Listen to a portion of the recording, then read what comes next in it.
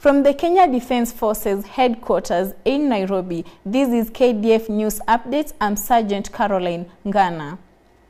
The United States Africa Command, US AFRICOM, has awarded 3 Kenya Defence Forces service personnel with the Joint Service Commendation Medals for their heroic actions during the 5th January 2020 Al-Shabaab attack at Manda Bay in Lamu County.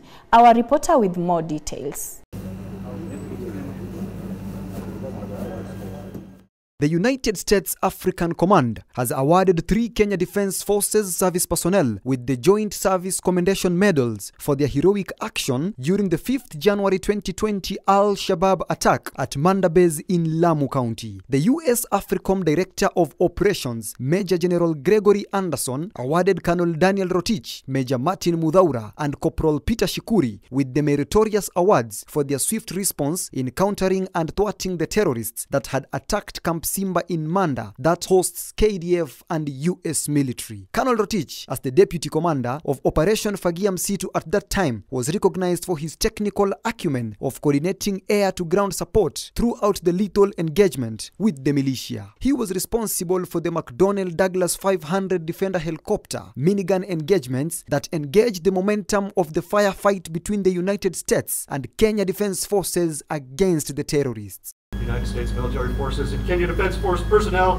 maneuvered and fired on the Al-Shabaab positions until the enemy was neutralized and they regained full control of the fight. The distinctive accomplishments of Lieutenant Colonel Rotich reflect great credit upon himself, the Kenya Defence Forces, and the Department of Defense.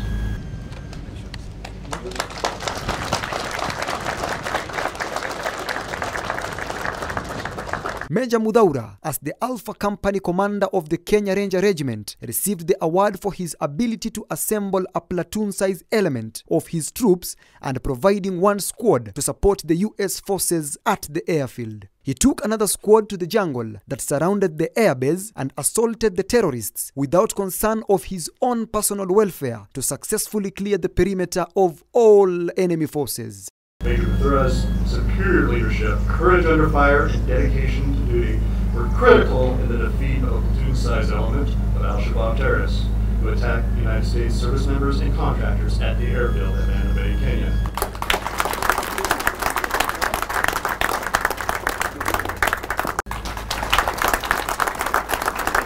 On the other hand, Corporal Shikuri was awarded for his dedication to duty and determination to prevail against the enemy. His efforts were critical in the defeat of the terrorists. He demonstrated incredible initiative and bravery during the assault on the terrorists even after being wounded. Speaking during the award ceremony, Major General Anderson thanked the 3 warriors for their teamwork, value, and confidence, which were instrumental in fighting the militia during the attack.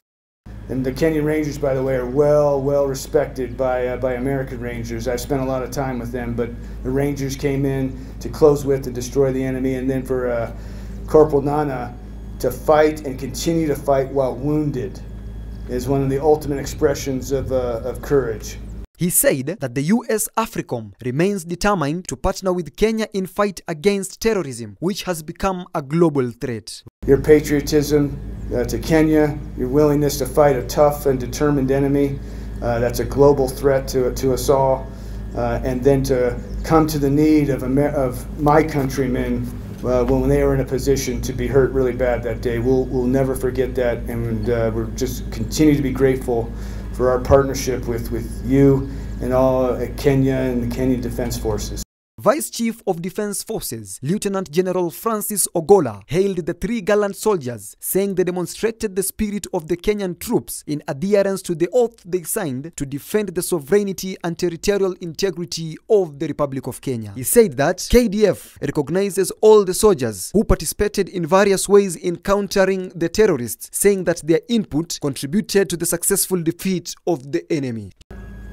The 3 of you represent the spirit of the Kenyan troops, and you receiving this medal is representative of everyone who took part. The VCDF thanked US AFRICOM, saying they have been long-time KDF partners in counter-terrorism and training of troops. Reporting for KDF News, I am Senior Private Kibwanga Ferdinand. Thank you for watching. I'm Sergeant Caroline Ngana. Do enjoy the rest of your viewing.